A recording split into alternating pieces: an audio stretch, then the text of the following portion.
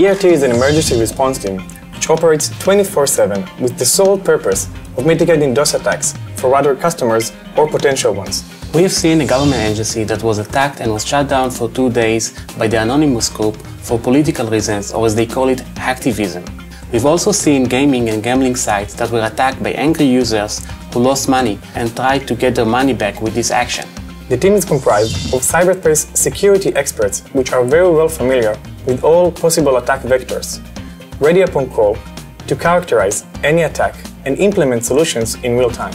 We developed an innovative approach. The best defense is an offense. In traditional security, you stop attacks by dropping the attacking packets.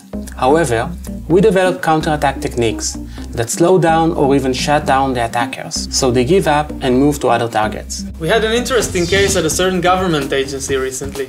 Do you mean the one where we played both sides? Yes.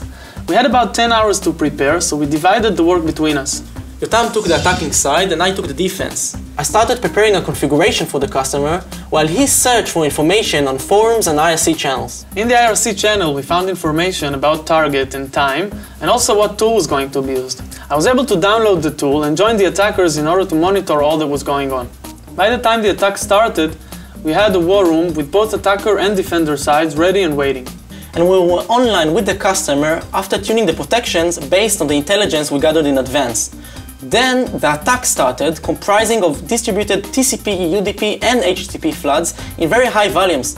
We could already see our behavioral models blocking many attackers. On the attacker side, the tool was constantly changing the patterns, and I was recording and generating patterns to be implemented on the device.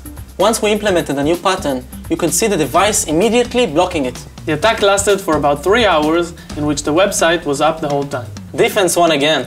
The ERT advantage is the experience from the vast amount of attacks handled by the team, the various inputs it listens to, and the deep understanding of the motivations behind the attacks.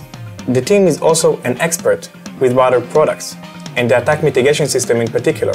This combination puts them in the best place to handle any possible attack.